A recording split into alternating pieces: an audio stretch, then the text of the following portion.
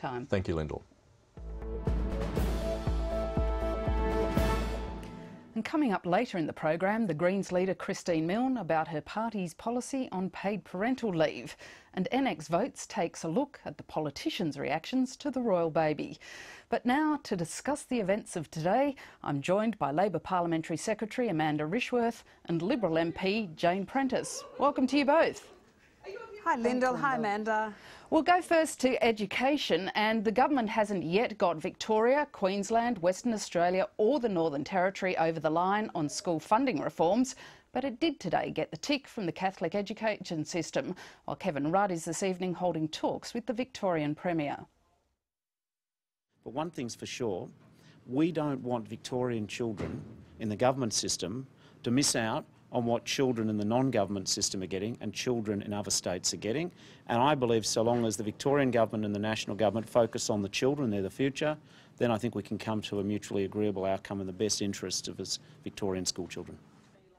Jane, the Catholic Education Commission says it's confident no school will be worse off and the arrangements will deliver significant increases over time for every child in the Catholic system.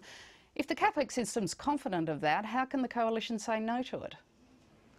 Well, Lyndall, that might be an independent arrangement that the Catholic schools have come to with the Rudd government, but the bottom line is that a lot of schools in Queensland will be worse off. I mean, it's quite appropriate they're watching reruns of the Hollow Men at the moment on ABC, because there was one great skit where they promised lots of money but nothing in the short term. It's not until 2018-19 that the funding will kick in, and schools will be worse off in the immediate years. The Coalition absolutely supports increased funding for schools, but the bottom line is they can't afford to be worse off.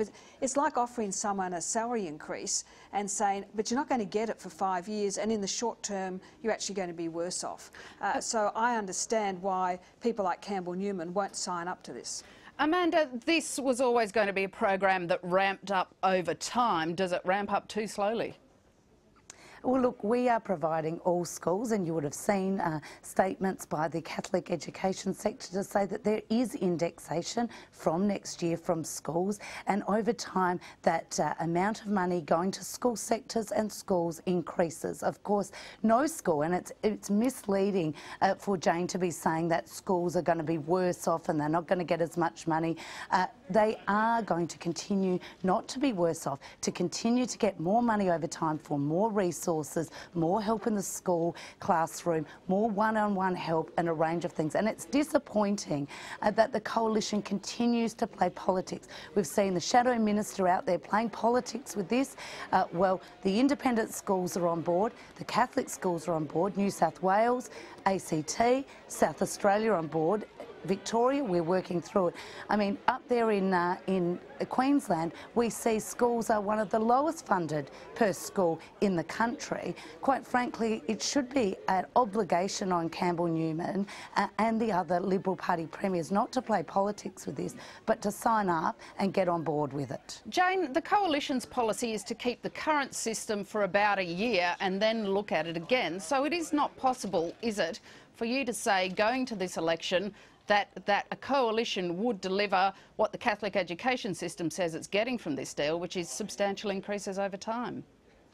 Well, it's great that they're going to get increases. All I know is the fact that many of our schools, and a lot in my electorate, will be worse off. Have you seen the figures the government put out on what Queensland schools would get?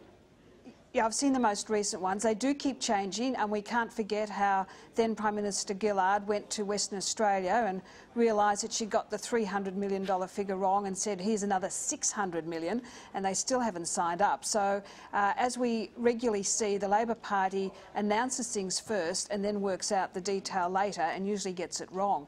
This is a government that has cut funding to universities, cut funding to student income support, cut funding to apprenticeship and training. So why we should trust them to get it right? That's just not the case, Jane. Don't mislead people. You have cut that is just not the case. You have cut the funding by over $300 million. We have increased funding over time to universities. We're asking them to make an efficiency dividend to fund this school process. But of course, the coalition says, oh yes, we're going to spend money on this and spend money on that, won't say where their savings will come from, won't say where their cuts will be. So quite frankly, the school communities are saying, let's do this. Let's finally give the right resources to our schools. Let's finally empower school communities to make decisions. Whole range of important quality teaching opportunities, quality learning. It's really time for the Liberals to stop their negativity and get on board with this. Amanda, the government's putting a lot of effort in trying to convince Victoria to sign up to the agreements. How badly do you need Victoria to make it look like you have got a majority of states, a majority of students in the country on board? Well, look, with a number of states and the Catholic and independent school sector, there is a significant momentum for this change.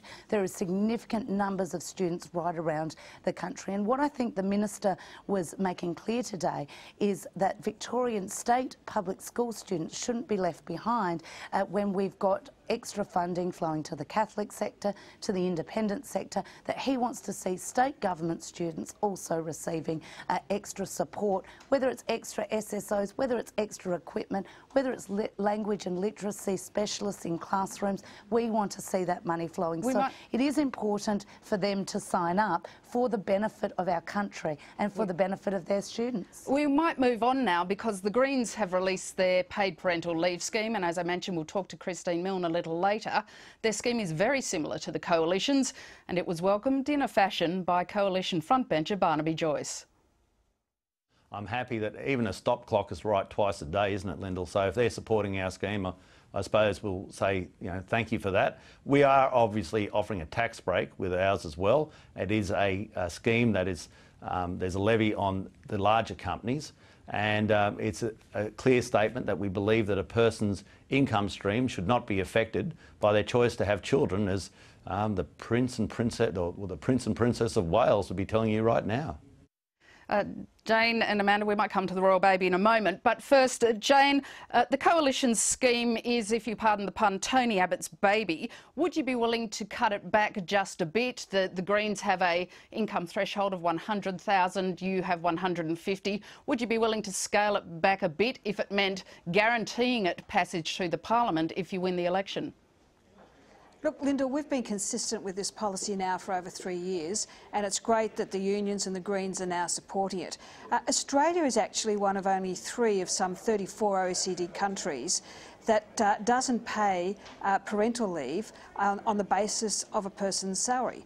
We pay holiday leave with loading based on a person's salary, but we don't pay parental leave. So I think it's quite strange that we wouldn't support this. And the bottom line is the people that will benefit most are the low to middle income earners who don't have access to some of the generous schemes such as the public service schemes. Would it matter then if you just trimmed the income level a bit, if that meant you were absolutely guaranteed of support to get it through the Parliament?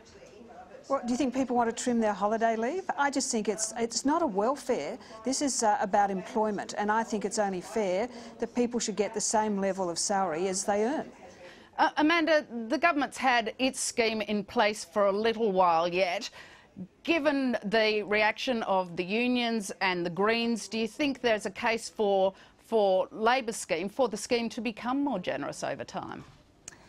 Well, look, what we believe that our scheme is a fair scheme. What it does, it ensures that people get a payment to cover their time. Our paid parental scheme, we're the only party that actually acted on it. Now, hearing Barnaby Joyce, I think it would be a bit difficult to say to a cleaner or a childcare worker, you pay more tax, you pay more for your groceries, pay more for your mortgage, and subsidise the royal family in terms of paid parental leave. I'm not sure what Barnaby Joyce was saying there, that the Duchess of Cambridge should get paid for parental leave. I mean, what we're looking here is a scheme that that doesn't have fairness at its core. It doesn't have fairness when someone that's on $100,000 might get paid $50,000 or $150,000 with the coalition scheme, getting paid $75,000 from taxpayers, but a cleaner only getting paid $20,000 as part of a scheme. But the costing of the Greens scheme, which would be funded on a similar basis to the coalition, most of it is funded by a levy on big business. About $2 billion over 4 years comes from the taxpayers' purse. So it is in that way mostly funded by business, isn't it? Well, I do find it quite ironic that the Greens are for extra tax on business, which I would expect that to be, but certainly not the coalition. And I find that it's strange that the coalition is for more tax on business. They claim to be the party for business. We've seen many business leaders come out and say that this will be passed on. Whether it's supermarkets, that will get passed on to the average person at the supermarket. Whether that's banks, it'll get passed on to their mortgages. So it is odd when the coalition is out there saying we are the best friend of business, but we're going to be a higher taxing government than the Labor government when it comes to business, so that we can pay for really what is an unfair paid parental leave scheme. So it is, I would expect that from the Greens, not necessarily from the coalition. And we've seen business come out and say that they don't believe, some have said they don't believe it's ever going to happen under Tony Abbott. It varies, but certainly business has been condemning this as something that will lead to costs being passed on. Jane, just quickly, it is the one problem with your plan, isn't it, that you promised to be a lower taxing government. You want to cut taxes, you complain about the carbon price being passed on, yet you're proposing a levy on big business which will be passed on. But this, I mean, is Amanda suggesting, for example, that people, if they're on lower income, should get paid more for holiday leave? I mean, we need to look at this rationally. And if people get paid holiday by their leave, employer, Jane. Well, just let Jane answer. Yeah. So why shouldn't they get parental leave, which I think is actually more important to be having a baby and takes more money than actually going on holidays? Why shouldn't they get that at the same level as their salary? Now, I just don't see how you can argue that. Now, I might ask a quick question. I might ask you a quick question. The government doesn't pay for their holiday leave. Sorry, Amanda, we're about to run out of time. I'll ask you a quick question about what's been the issue of the day, the talking point. That's the royal baby. A boy who, if he becomes monarch, it might not happen for 50 years or so. Jane, what's the chances of Australia still being a constitutional monarchy then?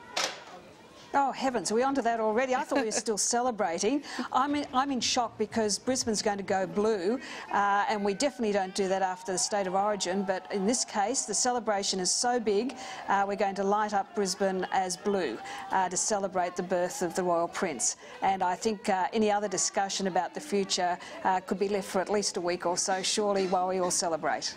Amanda, is this a subject that can wait for a period of time? Oh, well, look, it's certainly a wonderful occasion for the royals. I think it's very exciting having a baby come in. In terms of where Australia goes in the future and whether or not we become a republic, that's obviously for a constitutional referendum that will happen over time if that's the will of the people.